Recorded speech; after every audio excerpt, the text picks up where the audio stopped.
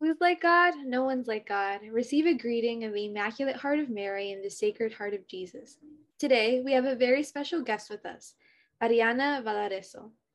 Arianna is a Catholic psychologist graduated from the Pontifical Catholic University, specializing in cognitive behavioral therapy and rational emotive therapy. She works with adolescents and adults. We are interviewing Arianna today because she had a near death experience in which she was in a coma and witnessed something supernatural.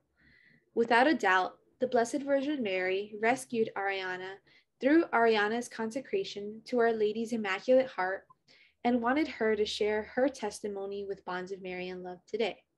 So, Arianna, our first question for you is, how was your life before this experience? Thank you, Samantha. Thank you for the opportunity of speaking tonight. Thank the Lord, first of all, for this opportunity. Well, just to tell you a little bit about myself, I was born and raised in a Catholic family. My parents were always very close to God and to Mary.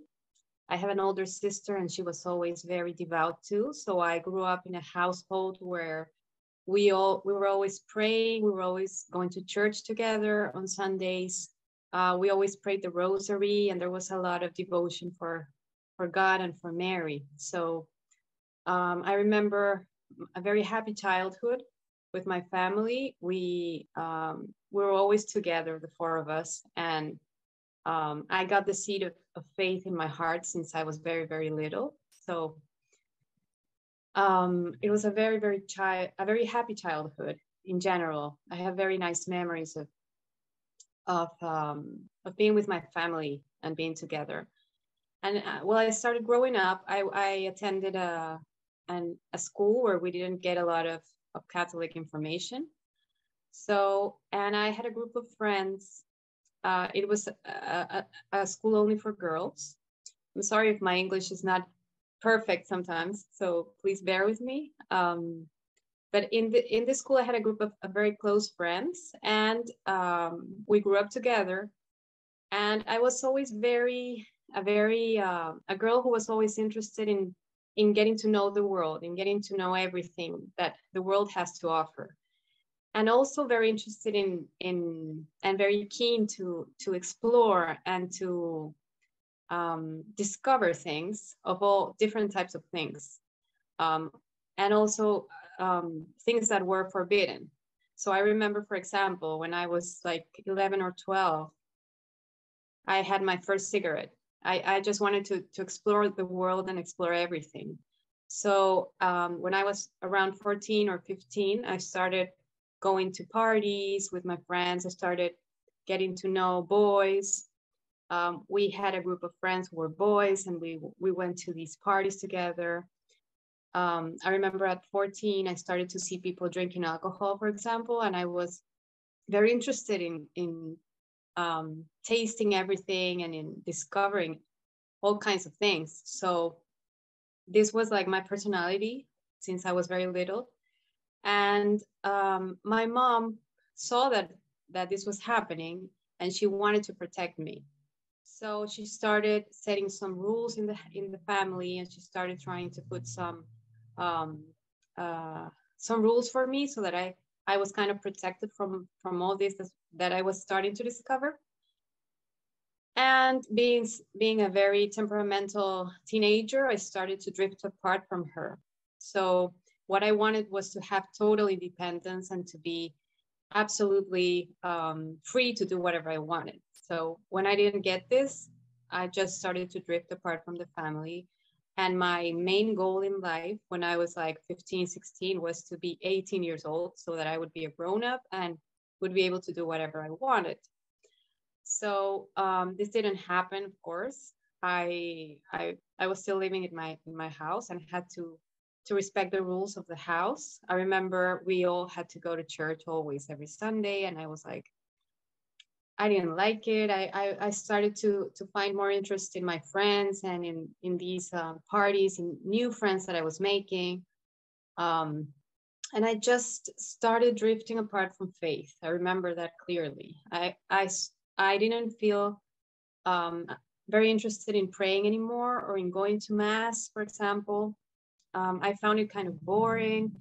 And well, I finished school kind of early when I was 15, and I started studying psychology in university. So I met all kinds of people in this university. It's a very big university with all kind, like more than 30 careers. So I started meeting different people with different backgrounds and ways of thinking, and started to discover all these other theories and religions and ways of thinking. And I remember thinking maybe what I was taught in my house is not the complete truth. Maybe there are other truths that I still have to discover. So little by little, very subtly, I started to question what I had learned about faith and about God. And I remember starting to think maybe some things that I thought were a sin are not really a sin. Maybe I have been too strict with myself. Maybe the Catholic Church is too strict. And just started questioning everything in my mind, which is something that usually happens when one is discovering the world, right? So when I was 22, I applied for an internship in Canada because I wanted to travel. And I went to study my last year of psychology in Canada. So I was living in this small village, a small town with no grown-ups there, only parties and only young people. And it was just party after party every single day. And I remember meeting all kinds of people who had different ways of living. I saw everyone having, sexual relations. It was like the most normal thing. And I remember thinking, wow, maybe I have been blind to all this other reality, and maybe this is what I want. So I started getting confused and getting caught up in all these new things that I was seeing and I was experiencing. I was having boyfriends, I was experiencing relationships with them, and all my friends, all the people around me thought that all this was normal, that, premarital sex is normal, alcohol, drugs, and everything. And I was surrounded by this environment, and I was starting to incorporate some new ideas.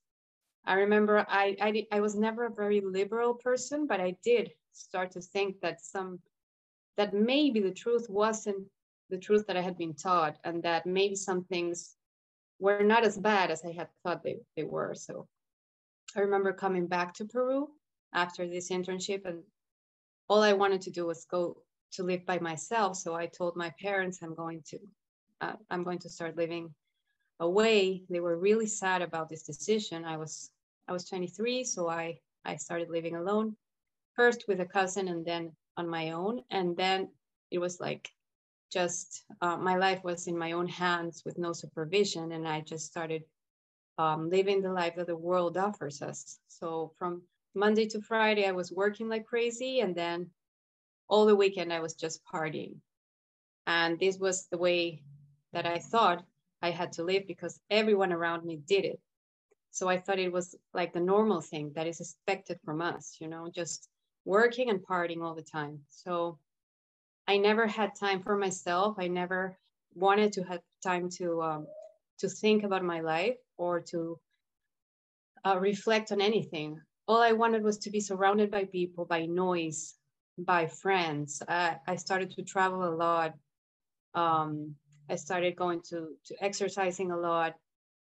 And I was also watching these shows on TV, I remember, for many years.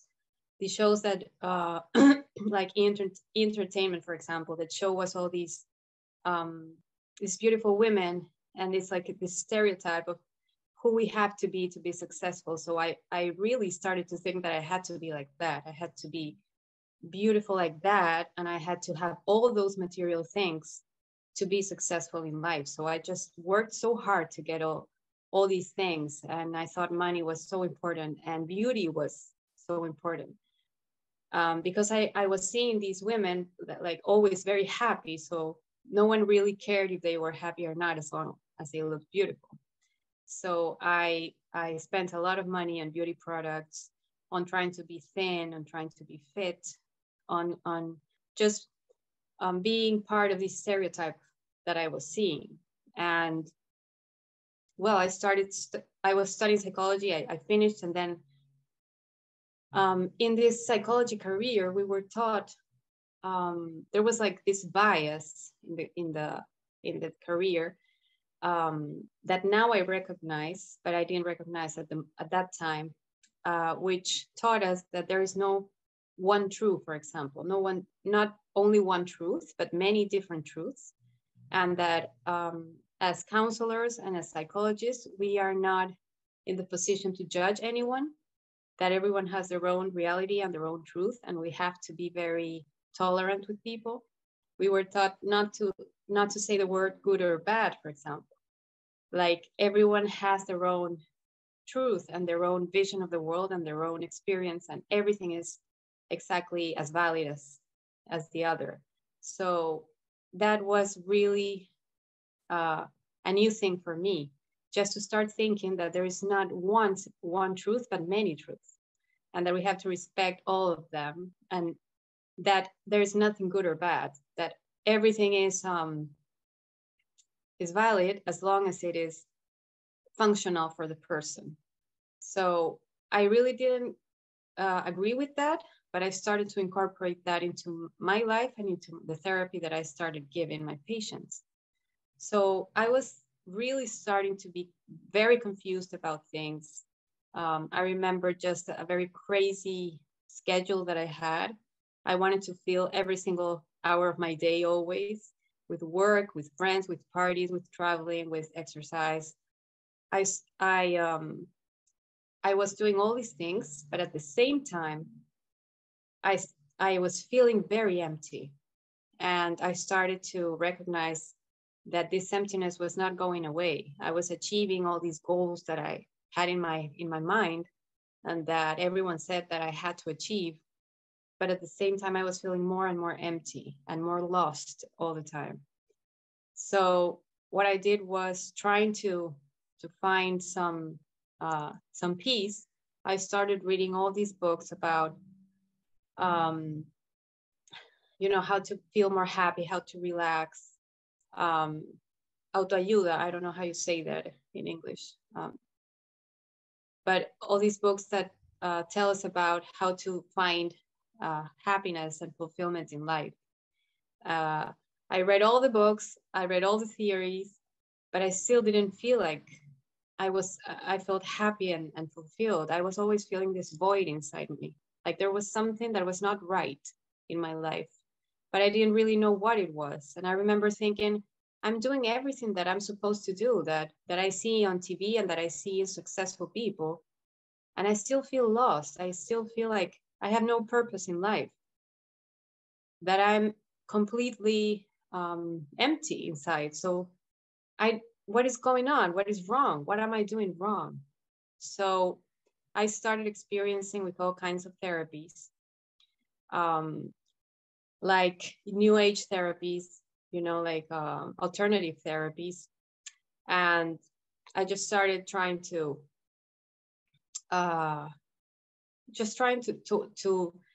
find peace. So the first thing I did was I started practicing yoga. I started learning how to do reiki, and also family constellations, this therapy. I also did hypnosis, and also with the stones and the energy. I always believed a lot in this energy, and that I could achieve relaxation and feel better working with the energy and all these kinds of therapies.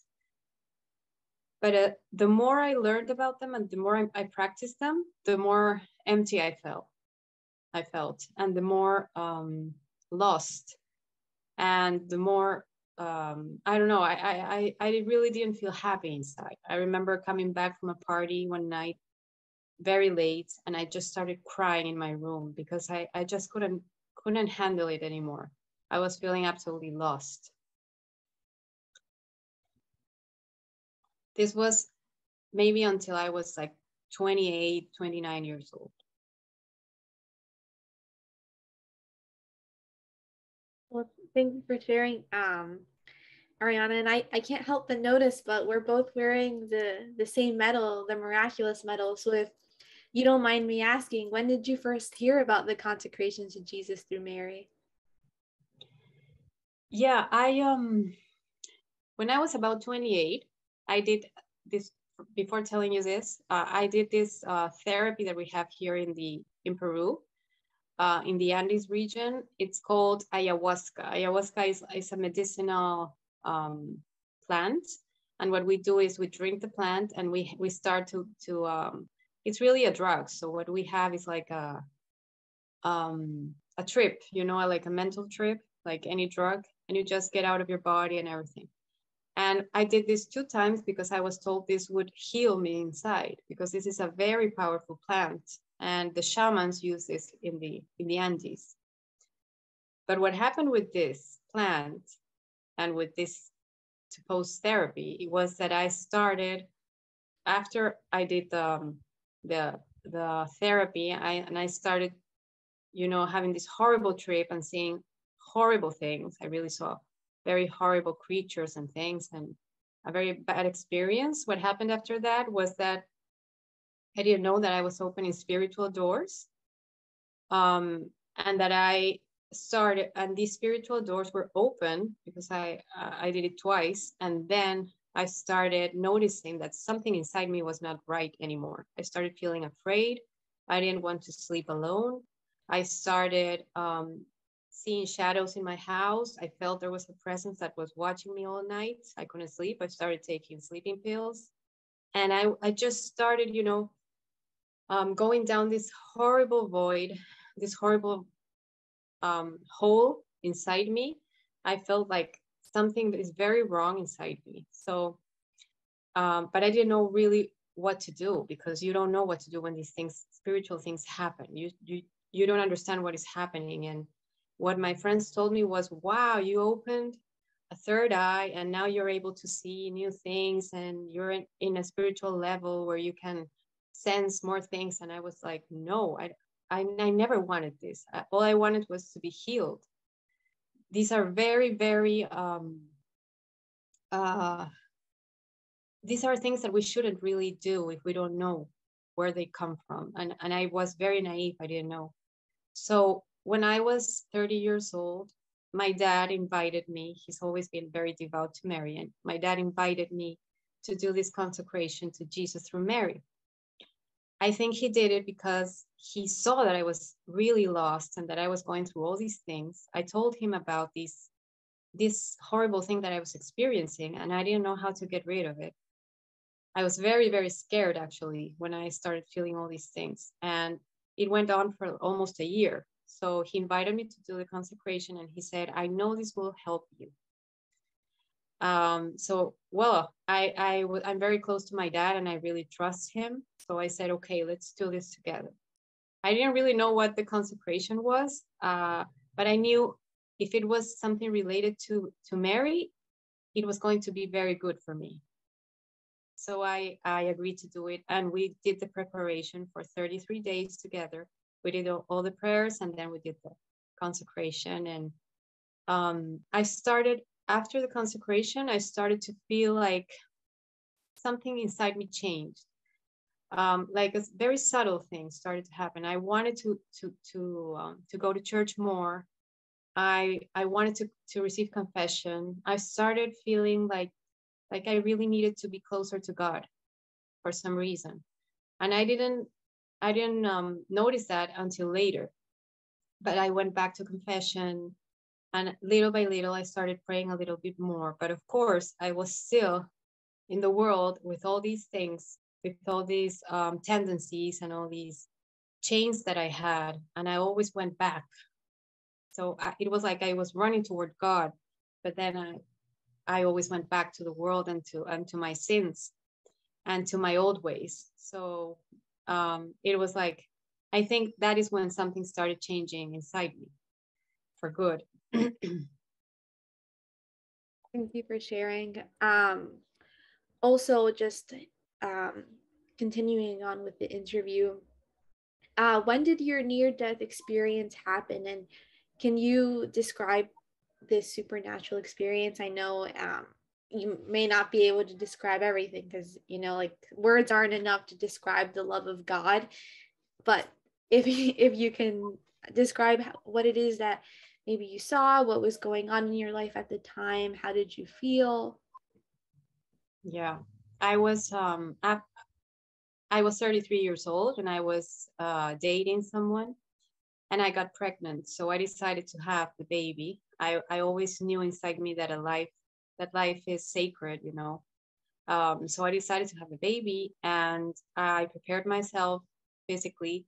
But at the moment of birth, I had to have a C-section. So in this C-section, a bacteria went into my body, and it started infecting everything. So I went home after giving birth, and I started feeling sick. I felt that I couldn't move all the left side of my body. It was like stiff and very hot, and I had a fever. So I went back to the hospital, and they told me you have a I don't know how it's the word in English, but it's septicemia, like a general infection.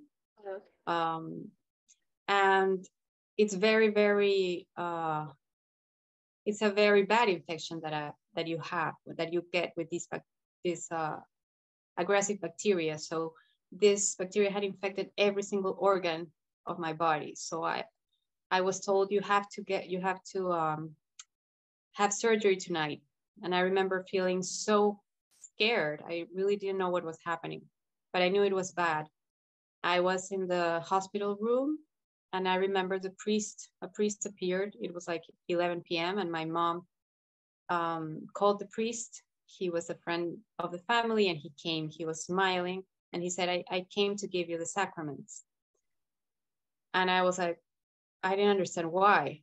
I really didn't know I was so sick. So he gave me confession, communion, and holy oils.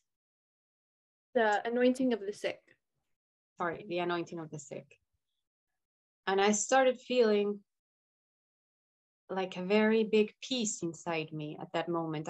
After I received the sacraments, a peace, a very deep peace in my soul, like I hadn't felt for many years.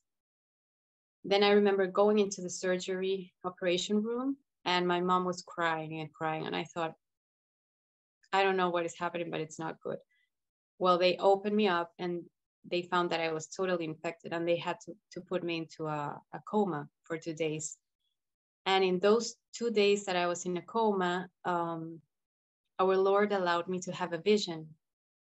And after that, the vision, he told me that he wanted me to tell the world about this vision for his glory. So the first thing that I experienced was going out of my body. I realized that I didn't have a physical body anymore, that I was just like a spirit.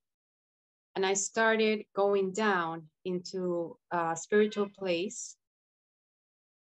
It was like, imagine a big concert, a very big concert in a very big place, but it was like eternal.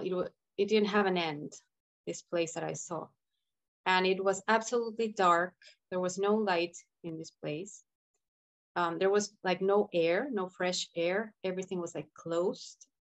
You couldn't breathe very well. And the smells were absolutely horrible. It was in the floor of this place, there were many things. All the things that are under the earth were there. For example, there were bugs, insects, there were rats, there was blood, feces, everything that is under the earth was there. So imagine the smells. It was really bad. And there was no light. There was the absence of light, but not the visual light, but the light of the spirit, because in this place there was absolutely no love. There was the total absence of love. So there was all kinds of feelings and all kinds of things, but no love. So when I arrived at this place and I started going and moving inside, what I felt was terror. I started feeling terror and anxiety. And I started thinking, why am I here? I don't belong here. I started seeing all kinds of things happening all at the same time, and I could understand them. I got the wisdom at that moment to understand what I was seeing. I saw war, people killing themselves with weapons, and I saw a lot of people dying and blood. Then I saw poverty. I saw many people dying of hunger, like small children from Africa or from different countries who were dying in this place, and also grown-ups dying. I then saw everything related to the sin of lust, all kinds of scenes, very, very, how do you say, very strong scenes and actions related to lust. I saw the prostitutes. I saw children being used for pornography. I saw couples having all kinds of sexual actions. And what I was seeing in these people was that inside them there was no light. It was like inside their hearts, it was absolutely dark. And it was happening in all these people that I was watching. Even though some of them were smiling or even laughing, I could see that there was no light inside them. And I started to understand that all of them had been deceived, and they had been lied to, and they had bought this big lie, but they didn't know it. So they were just immersed in a lie, in a big lie. And then what I saw were huge mansions like those we see on TV, with very rich people inside. There were men and women. They were all beautiful, and they were drinking and eating, and they were laughing and looking at their jewels and their clothes and everything. And again, I could see that inside them there was no light. It was dark. And then I saw everything related to the body, people who were exercising desperately, and they were like looking at their perfect bodies, men and women, perfect people, beautiful. And all of them were obsessed with their bodies and with their image. And again, inside them, there was no light. And I understood more and more that we had all been lied to, and that we had decided to buy this lie, this big lie, and that was the reason we were all there. And all these millions and millions, or I don't know, thousands of people were worshiping one being that I saw in the middle. And this being was represented for me like a beautiful woman. She was a perfect woman, and she was very, I saw her very similar to Marilyn Monroe. She was very, very beautiful and sexy, and she was giving each person what they wanted. So she was giving every single person what they wanted to have. And when she saw me coming, she recognized me and she called me by my name. She said, "Arianna, hi, hello, come. I can give you whatever you want. You just have to adore me." And I remember answering, "I know who you are, and you cannot deceive me. And also you're a woman, so you don't attract me." And she looked at me, she smiled, and she said, "Don't worry, I can turn into anything you want." And she started turning into this beautiful, beautiful boy, a beautiful man.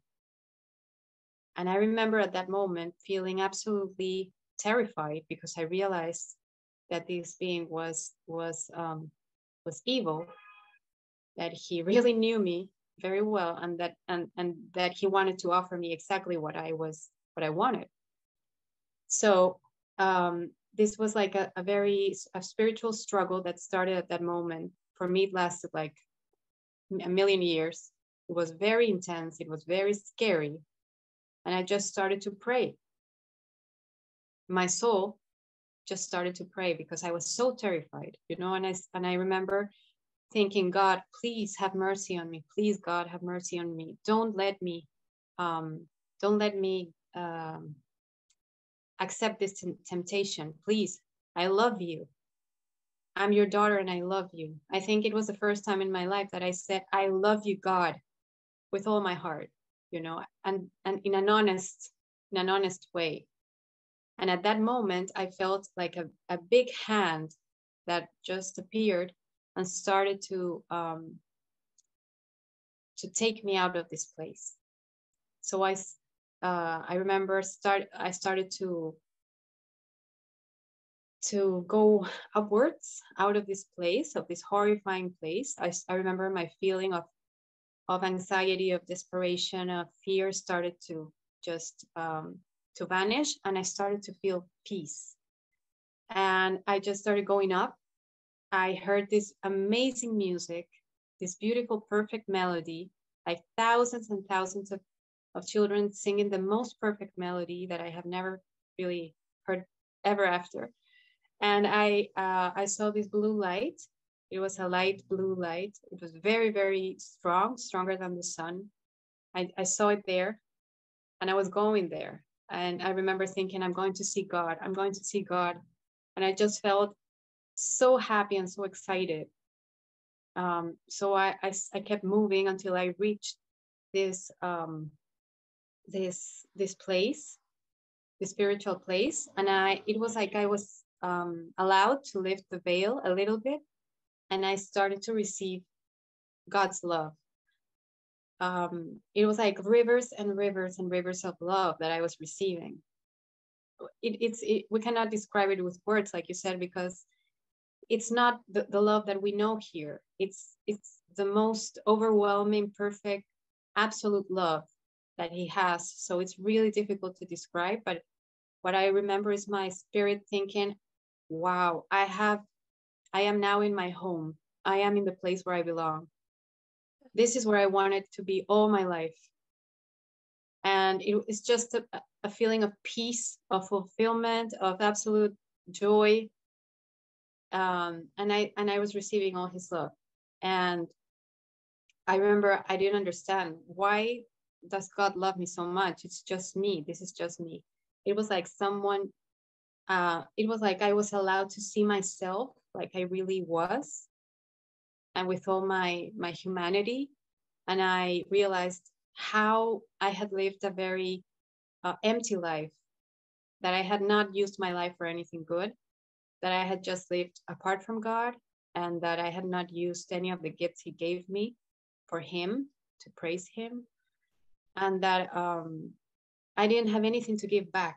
I really wanted to give back, because your soul wants to give back something to this, to God, when he's loving you so much. But I didn't have anything. I was empty-handed, and I felt really sad and really ashamed at that moment.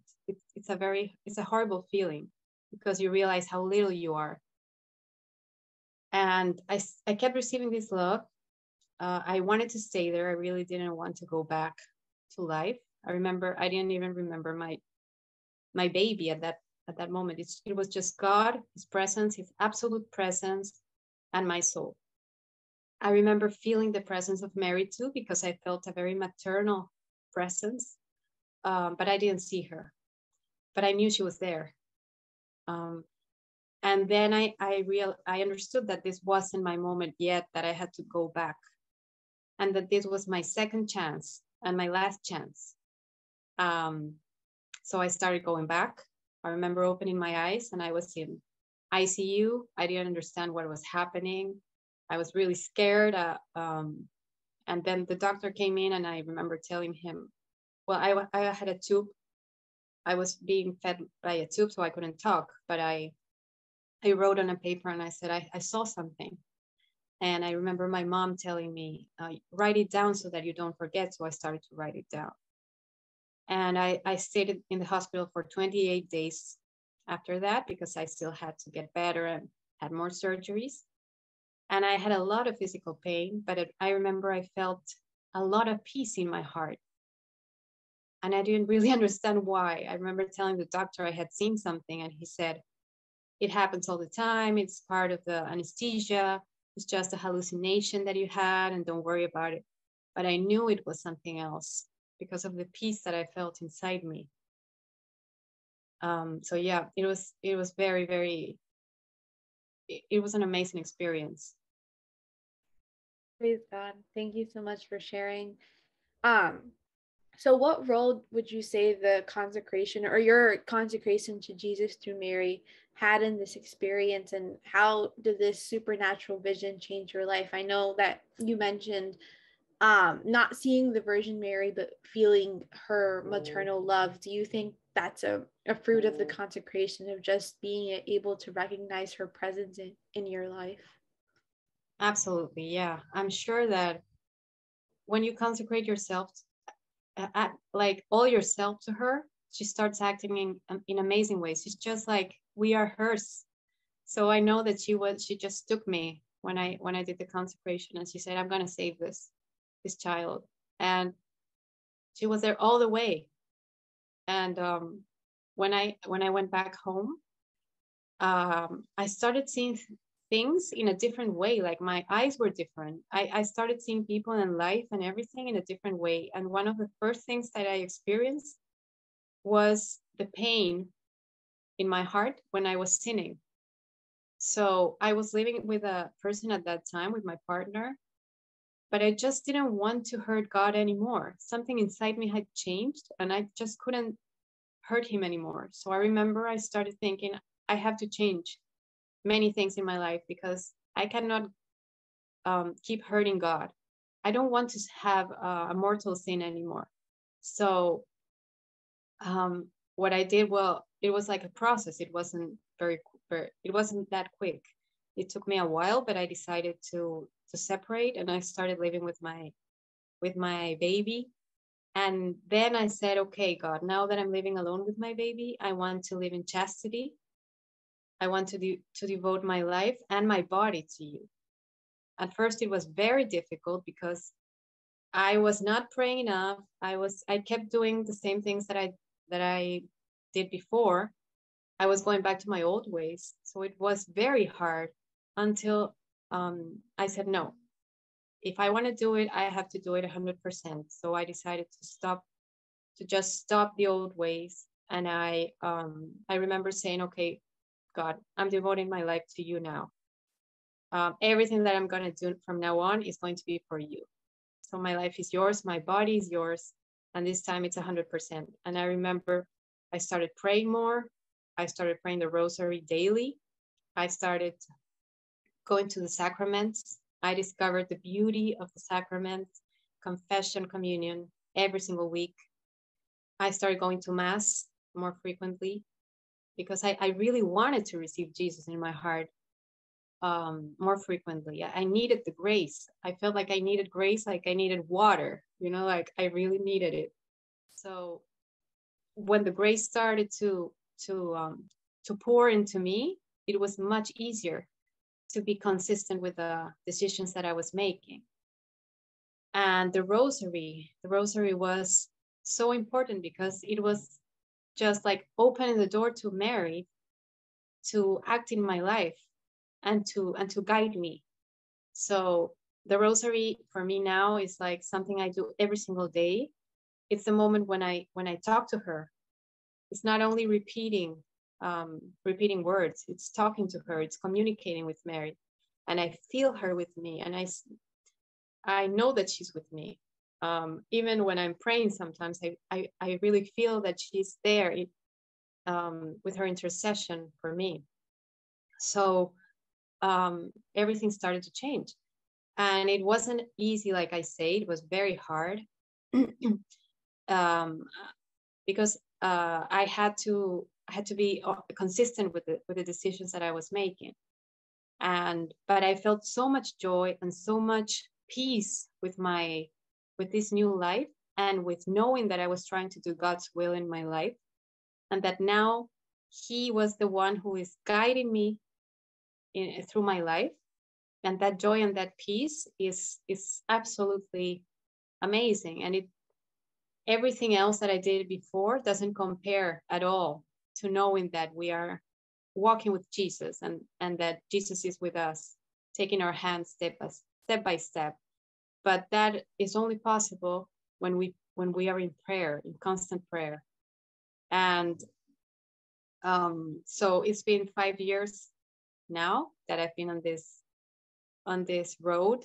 I've been discovering more and more amazing things. But I think the most important thing is a rosary and the sacraments, because they are the source of grace in our life, and they are the ones who allow us to stay strong in the battle, in the spiritual battle. Amen. Arianna, thank you so much for this interview. And before we wrap up, is there any message that you'd like to give to the youth, teenagers who may be dealing with some of your past experiences of doing yoga and Reiki and all these alternative medicines, and may find themselves in that situation of feeling emptiness, but desiring something greater to themselves, or any words of motivation for those looking to get consecrated, for those watching this video? Yeah, what I can say is I tried all those things. I tried all the therapies, all the books. I really researched a lot, and I tried everything, trying to feel this emptiness that I had and trying to find a purpose in my life, and nothing really works. The only real spiritual doctor is the Lord. And he was the only one who could really break the chains that I had. I remember after 2 years after this experience, I was in deep prayer, and he started asking me, "Do you want to be healed?" And I remember saying, "Yes, please, please, Lord, heal me." And he did. He broke the chains. At that moment, it was like something happened inside me, like I had surgery. You imagine spiritual surgery, and all these chains were broken. All these chains of low self-esteem, of the vices that I had, of this emptiness, of this constant looking for a companion in my life, or to be loved. All those things that we all experience, that many of us experience, all those things, that emptiness, that frustration, those pains that I had with my mother from childhood, all those things that hadn't been healed in 36 years were just broken, and they were healed. But they were only healed by him, by God, because he's the only one who can really heal our spirit and our heart. But he did it. He healed me because I said, "Yes, please, I want to be healed." It was like I gave him like permission to do it. And he's very respectful of our free will. Yeah. So at that moment when I said yes, it was like the Holy Spirit just came inside me, and I felt, wow, he was healing me. So what I can say for everyone who is watching is, don't believe all the things that the world is offering us, because those things are just they give you happiness for a little while, and then they just vanish. You will only find real happiness and fulfillment in your life with Jesus Christ.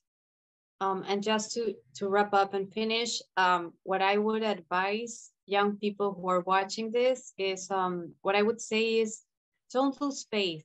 Don't lose faith that we are not alone, that God is alive. God is not just a beautiful story. God is alive. And he's full of love for us. He really loves us. He loves us just like we are. We don't need to change anything to be loved. We are already loved by him. So I think that's what really changed my life and my heart. Just realizing that God loves me so much, and he loves us, each one of us, so much. He just wants us to be happy and to have this amazing, happy life close to him. He wants us to be free. So don't lose faith. Don't lose faith in God, and that our Mother Mary is with us all the way. She's just helping us to get closer to her son. So we need to keep praying. We need to keep the faith. We need to be hopeful that he's always with us.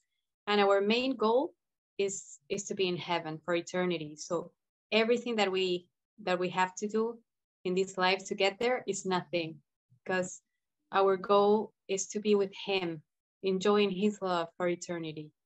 So don't lose faith. This world that we are living in is really difficult, and is trying to confuse us and to make us just buy all these lies. But let us be sure that we have this amazing loving Father who is just waiting for us to accept him in our lives and to have a real fulfilled life, a life with purpose, a life full of joy, full of happiness. And of course, my life nowadays is not all happiness. I have problems like everyone else, and challenges every day, and temptations. But this time I'm not alone because I'm with him. I'm part of his team, and he's there with me all the way, step by step, guiding me and giving me the strength to